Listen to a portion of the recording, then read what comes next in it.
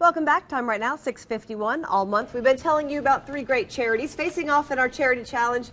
And this morning we have a winner here to accept the $1,000 prize. The winner is First. And joining us first is Gail Osborne along with Daniel Pope from our partners Asheville Mulch Yard.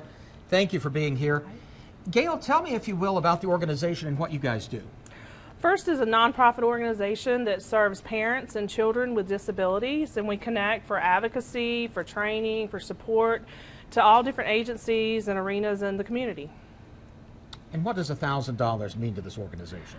It means that we can go into a community, set up a parent support group, we can have crafts, we can have food for the children to be comfortable, so then we can connect with the parents to be able to train them. And point them in the right direction for various resources. Absolutely.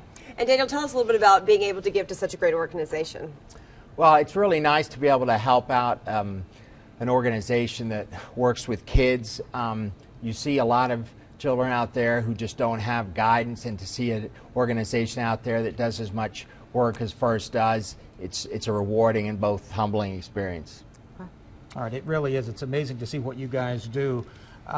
Bridging the language gap, too, for many people in the community.